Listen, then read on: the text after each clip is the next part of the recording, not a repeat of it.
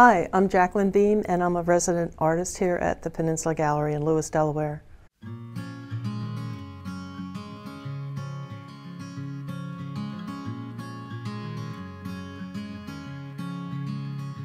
I was really lucky that in high school there was a cultural enrichment class, and since my high school was, in the Brandywine Valley in that rich southern Chester County music and art area, I was enriched by the art and the music and theater than everything that was around, including Philadelphia really at that time, and the symphony.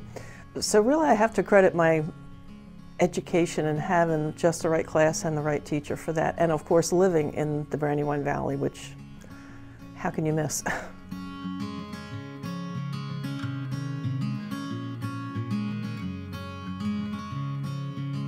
My process for creating a painting is that I go outside. Sometimes I'm walking, sometimes driving, and I see something that is of particular interest, maybe a building that has historical significance or just the beauty of the land.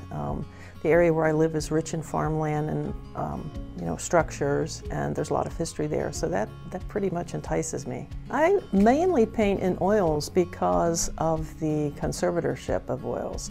And when I say conservatorship, I want these paintings to withstand the test of time because I'm documenting time and place. I do a lot of historical work.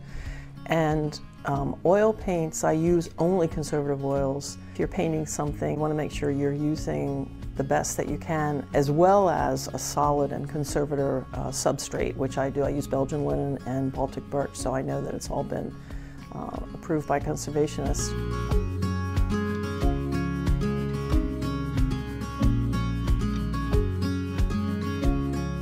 Well, I'm always asked about plein air, and it's interesting. It's been quite the phenomenon over the last 20 years, but of course it started centuries ago, really in Italy in the 1600s, they tell me.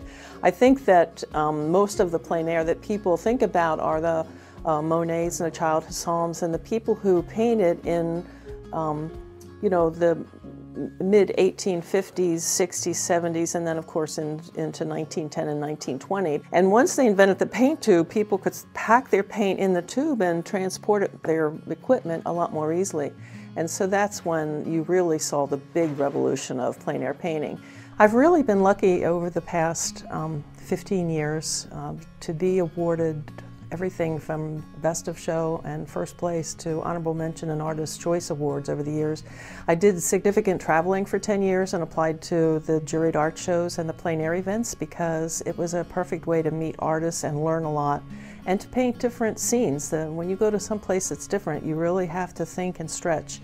And that's how you get your plein air chops, as they say, to go out and be put on the spot. And that also gave me an opportunity to be rewarded by people, selecting my painting for various awards and being published. I have to say, though, that it's one thing to win an award, but my greatest awards are really the people that commission and purchase a painting. And I say that with a full heart because I've been across the country and there are a lot of good painters.